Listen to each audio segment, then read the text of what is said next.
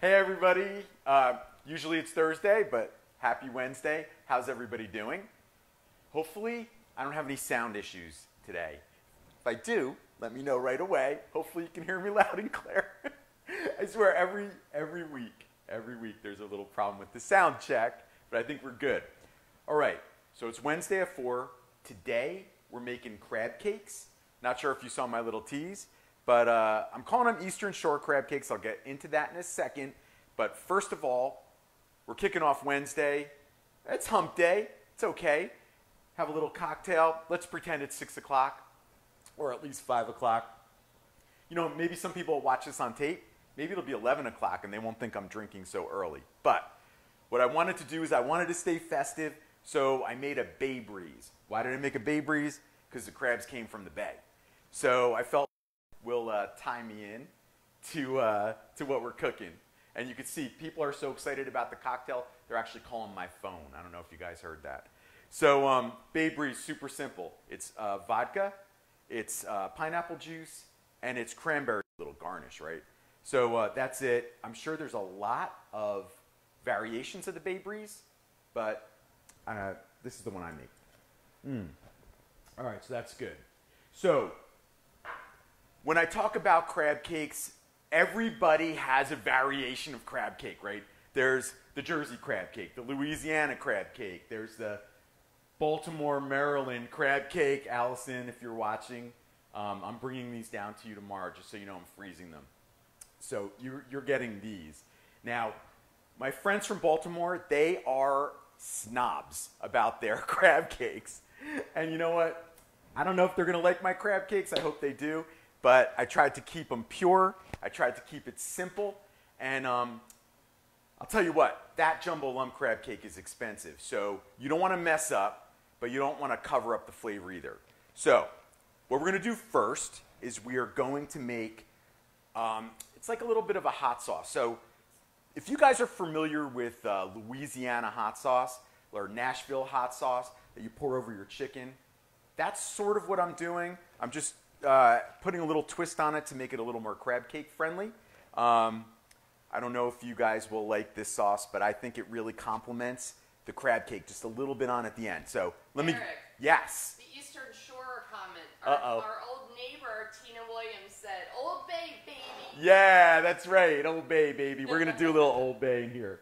Yeah, I do have my Old Bay. And Allison from Baltimore agrees. Old Bay, baby. You know what? I'm doing a little bit of Old Bay. I always feel like with the Old Bay, you know, maybe you want to add a little more at the end. I don't want to overpower it with Old Bay, but we're definitely using some. All right, so how do I make my crab cake sauce? All right, again, think of Nashville hot sauce, but we're going to start with, when I have seafood, I love horseradish. I couldn't think of what it was. Horseradish, it says it right on the bottle. So we're going to start with horseradish. And then what I did is I took hot sauce, just like this, hot pepper sauce, Tabasco, whatever you're using. I put lemon juice in here, and there's also garlic, smashed garlic in there. So that's going to go right on top of the horseradish. So you can see this is going to have a little kick to it. And I think people like that when they have seafood.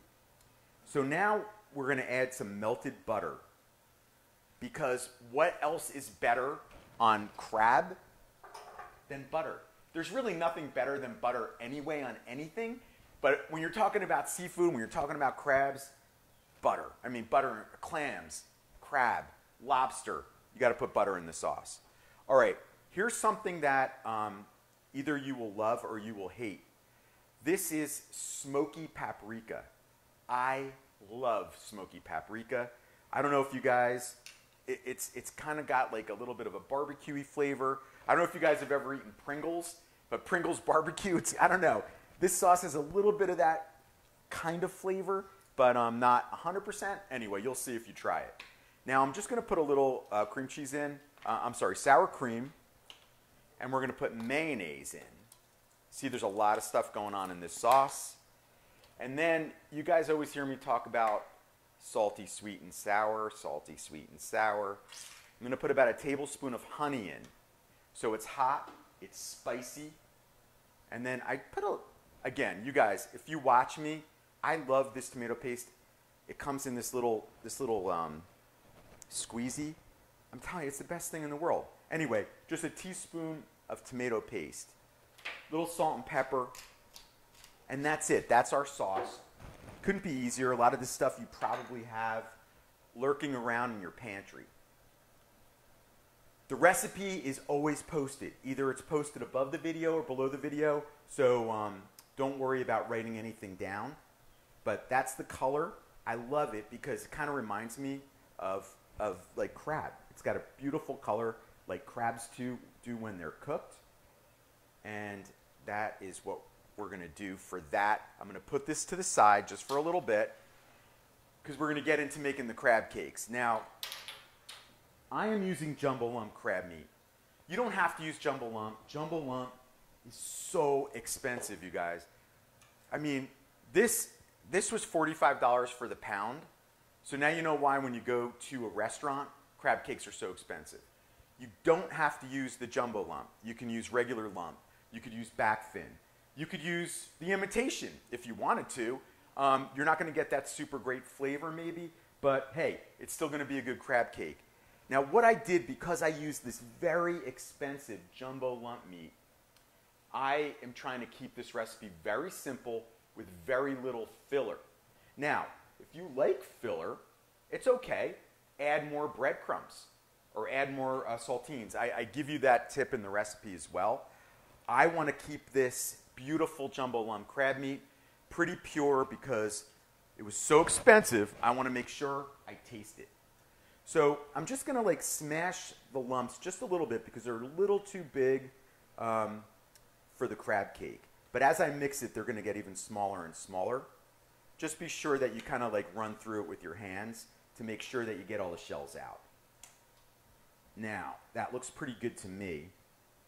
Now, one thing I do with my crab cakes, you're going to see, is it's all about just enough flavor and just enough filler. So hopefully I strike that balance for you if you try it. I'm going to start off with some mayonnaise. Again, the recipe is posted. Now, I saved a little bit of this mayonnaise for the end, and you're going to see why. So just hold on that. Now, I'm going to add lemon juice. Because again, with seafood, it's nice to have some lemony flavor to brighten up the dish. We're going to put some garlic in. Now, I'm using this tube because I'm lazy and I love it. But it's about two cloves of garlic smashed and then minced. You kind of want to almost make it into a paste if you can. Then what I'm going to do is Dijon mustard. Again, this is Grey Poupon. You can use any kind you want. You can use any mustard you want. But I'm telling... Excuse me. Yes, ma'am. Do you have any Grey Poupon?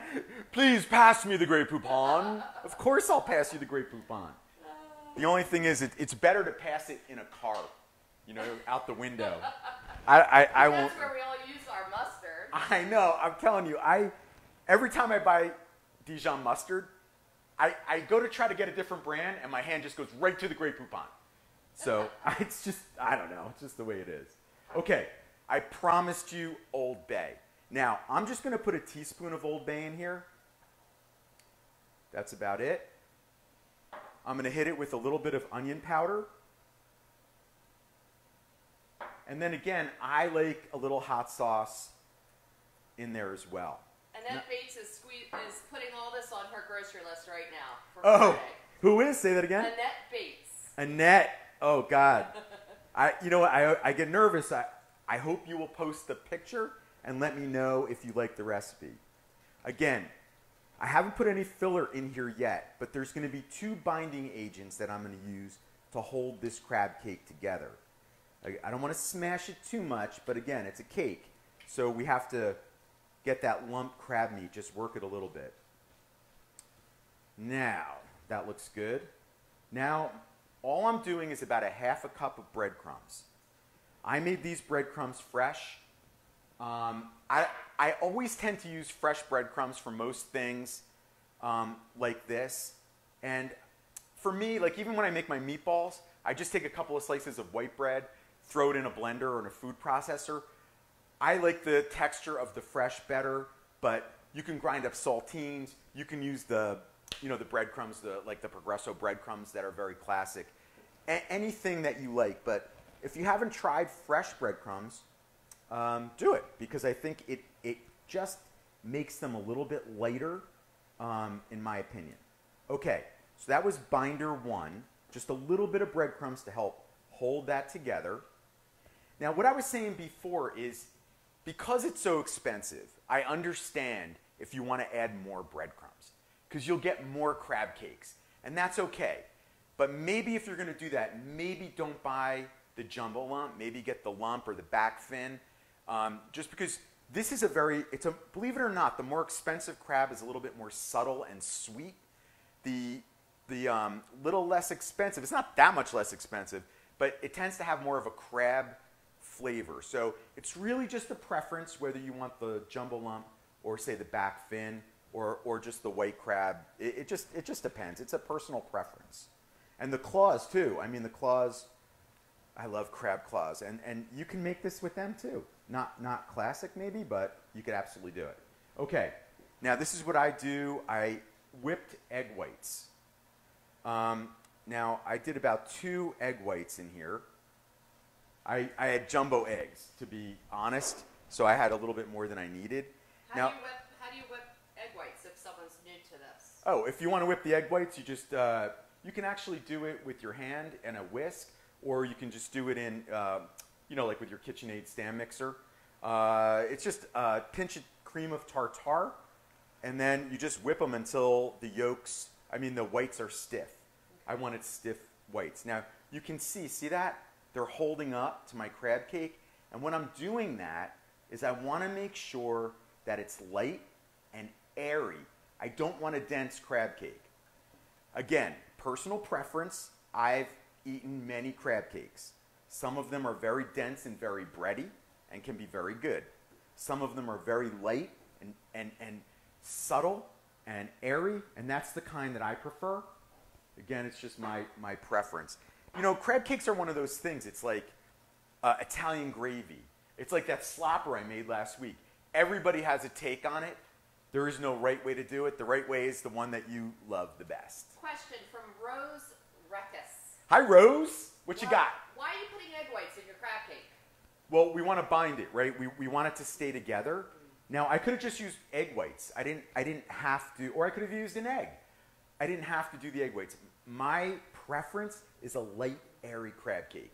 To get that, I think, and I've tried a lot of different ways, I think the egg whites whipped to a stiff peak is the way to get the fluffiest of crab cakes. All right, so I think that's it. That's looking pretty good. Now, remember I told you we are going to keep our mayonnaise off to the side for just a second. I'm going to show you what I'm going to do with that.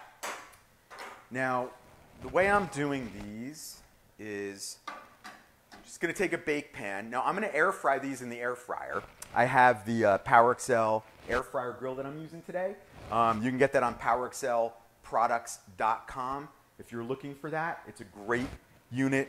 Again, that's a conversation for another day, but that's the one I'm using to make these. Now, the reason I'm using a tray and I'm not putting them on the airflow rack is because these are very delicate, and I think they will fall through the airflow rack. So we're going to put them on a baking sheet. I use a cookie cutter. You don't have to. I like the cookie cutters for me because I tend to make everything too big. So, why is that, Eric? Everybody knows when they come over to my house for dinner, maybe I make twice as much as I need, or maybe, to be fair, sometimes I even make like 4 times more. But why is that, Eric? Because I'm afraid there's never going to be enough. No. And I used to cook at the restaurant. And I'm Italian. Yes! Yeah. Let's just say there's a lot of reasons, but I am petrified to have people come over and not have enough food. That scares the living heck out of me. All right. So there's the crab cake. I like the cylinder again. I want these to be thicker because they're light and they're airy. Now, if I was frying these, like frying them in a pan-fried oil, what I would have done is simply made them flatter. Again, there is no right way to make a crab cake. For this recipe, I like them tall The ones I cooked this afternoon, which I'm going to plate right now, I did make them bigger and flatter, more of a meal. So this is how I think of crab cakes, right? About 1.5 to 2 ounces is an appetizer. You know, anything over that, like maybe 2-3 ounces is a dinner. You know, maybe you can make a 5 ounce, which I did. These are big. Jesse and I ate those for lunch, and they were filling. Because it's all meat.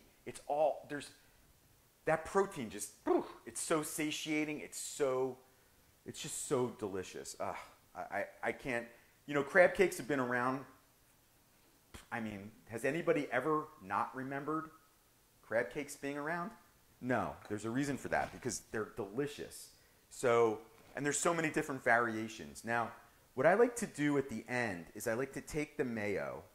I'm not going to bore you and make 100 of these, but I like to take the mayo and a little mop, and then I brush the mayo all over the crab cake. Again, I'm air frying them, and what the mayo is going to do is give it a beautiful, rich color, and it's going to add another level of taste to it. Eric, Jeanette Marino would like to know where she can find this recipe.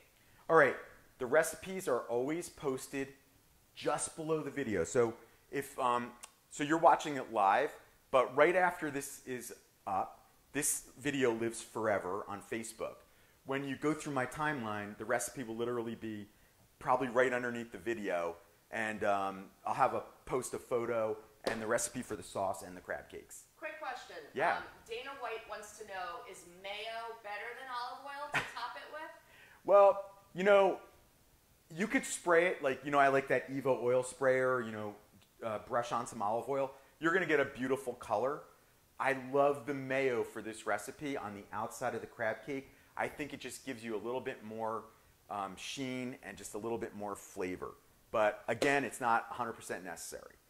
I just think it's a cool way to go. Plus, you already have the mayo out, so it's a really easy way to do it. So that's how pretty they look going in. And then, of course, I made a couple. Like I said, I made them bigger. And then I'll show you how to plate them up. Now, you'll see how pretty and golden brown these guys are. See, if you get really close in there, look how shiny they are. So pretty. Again, these, I just formed these with my hand. But I like using the cookie cutter too, because the cookie cutter, you know, like I said, it's an expensive dish. So if you're making it for company, this way you know that everybody's going to get the same size. It kind of helps you portion out a little bit better. Now, do not look at the tater tots. The only reason I made those tater tots is because Jesse and I ate the other two for lunch, and I didn't have a full pan, and I wanted tater tots. I mean, I'm just not going to lie. I just felt like I was in the mood for some tater tots. Now, these crab cakes are very delicate because you saw we did not put a lot of filler in them. Now, I'm going to break this open for you. First, I'm going to plate it, and then I'll break the other one open. So how we plate this up is just with a little bit of this sauce. I'm just going to drizzle it right on the top. And then not too much, just enough to make it appetizing. You can always have more sauce on the side, right? So I just serve these crab cakes over just a little bit of salad with a little dressing on it, whatever dressing you might like. My favorite way to eat crab cake, I love it over a bed of spinach. I don't know why. I love a crab cake on a bed of wilted spinach. One of my favorite ways to do it. So you can see how pretty the crab cake looks. Again, that mayo gave it a beautiful sheen. And the hot sauce, I like the hot sauce. I love Nashville hot sauce on my chicken. Just adding the mayo, adding the tomato paste, and the horseradish just kind of brings it to a different place. And for some reason, it just goes so well with the crab cake. All right, so let me just show you the inside of the crab cake. I'm just going to take this right here. And I just want you guys to see how fluffy and how big the pieces of crab are inside. See that? That is, you know how they say nothing but net? That's nothing but crab. I made a pound of crab, and I only used a half a cup of breadcrumbs and some egg whites to hold it together. You can't even detect the bread in there. Now, guys, I understand that people love bread, and that's fine with me. But when I'm eating my crab cake, please don't make it too bready. Now, of course, if you have me over for dinner, I'll be happy to eat it any way you make it.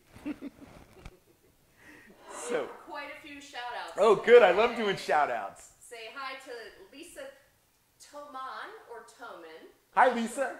She said... I'm going to say Lisa T. Hey, Lisa T. She likes your hair. Oh, God. You know what? July 20th, I'm getting a haircut. July 20th. I can't wait. She thought your hair was wet. Little does she know it's gel. Trying to keep oh, man. I got... down.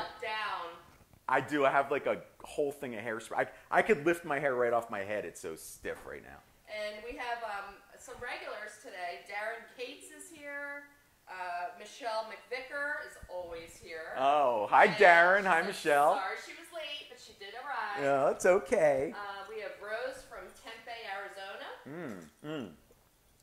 I love the weather in Arizona.